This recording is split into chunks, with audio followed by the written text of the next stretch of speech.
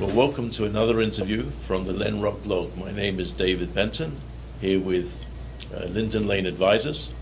We're at the first annual Independent Lodging Congress at the Rittenhouse Hotel in Philadelphia. Today we're joined by Mark Woodworth, President of PKF Hospitality Research. Welcome, Mark. Thank you. Good morning. to have you with us. Good Great morning. to be here. Mr. Woodworth has over 30 years of hospitality industry experience in both a consulting and hands-on operational capacity. He has managed and conducted consulting assignments involving both the public and private sectors throughout the United States. He has worked for the industry's leading lenders, developers, chains, and management companies, and has been quoted on hospitality issues in such noted publications as the Wall Street Journal, the New York Times, and the Washington Post. Mark, again, very welcome, and I'd like to ask you a couple of questions, if I may. Sure, please do. In the last year or so, have you seen conditions change in the hospitality or tourism sectors, and have they been for better or for worse? The answer is, to the first part of the question, they have changed, and fortunately, they keep getting better. The industry has been on a roll, and the remarks I'm getting ready to make a little later this morning, one of the things I'll open with is this notion of happy thoughts, where there's a lot of things to be happy about in our industry today. If you look at the key metrics that are really the best indicators of the health of the business, demand growing faster than supply. Demand's been growing consistently for 3.5 years now.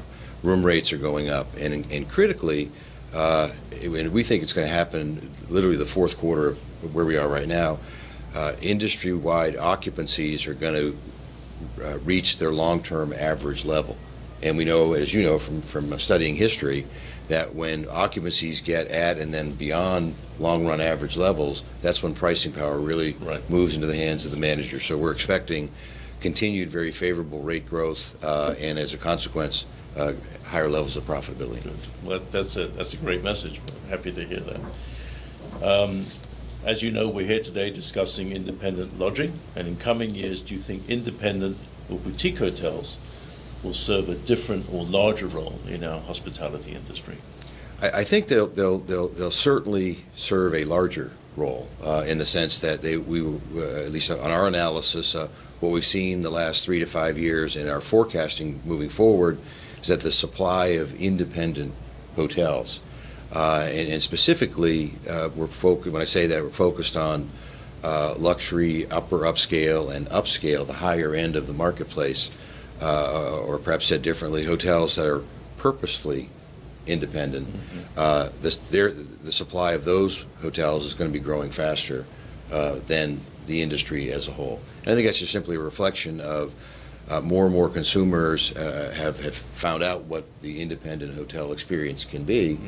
And certainly with the internet and different channels now, that it makes it easier for consumers to research their options that are available to them, that in things like TripAdvisor and so forth, that the demand for these facilities has been growing very, very strong, and I think that's going to continue as far out as we can see. Good, thank you. And our last question for today, what do you think is the biggest challenge affecting our market?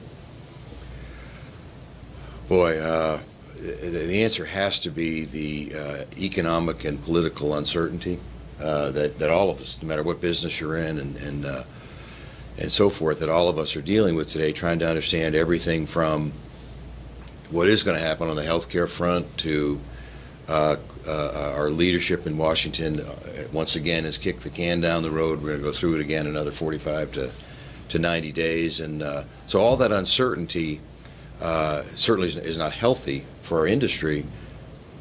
Having said that, it is, I think, continues to be remarkable that the U.S. lodging industry continues to grow at a faster rate than the overall economy. So again, I think that's a good sign for where we are and importantly where we're headed. Good. Thank you very much, Mark. Thank you very much for joining us. Once again, for the Lenrock blog, I'm David Benton. Thanks for watching.